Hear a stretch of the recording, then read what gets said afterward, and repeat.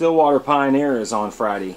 Got Stillwater coming to town for a big district game.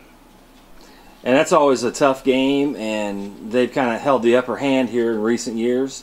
Maybe get it turned around this year? They have certainly had the upper hand, 14 in a row, and somewhat unexplainable at times in that series, but they've certainly found a way to get it done. You know, the spirit of your team this week, it seems like in practice they're pretty fired up, and I'm sure it's a game they're really looking forward to playing. I think so. You know, our kids have lost 2 in a row tough ones, and have played you know, pretty well, honestly, in those 2 ball games, but we're just ready to go back to work and get out on the field Friday night and try and be better. The Wasso game last week, you know, a lot of good things happened in that game. They just happened to come out on top in the end.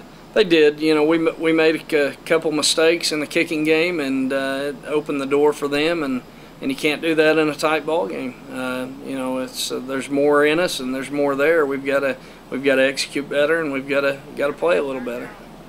And that was 0-1 in the district after that loss, and then get the win against Stillwater on Friday, back to 1-1 in the league, and then set yourself up for the rest of the season. Would certainly like to do that. It's certainly a big ball game, as you well know, and you know, it's not saying that it's the end of the world if that doesn't happen, but we would certainly like to come out victorious this Friday night.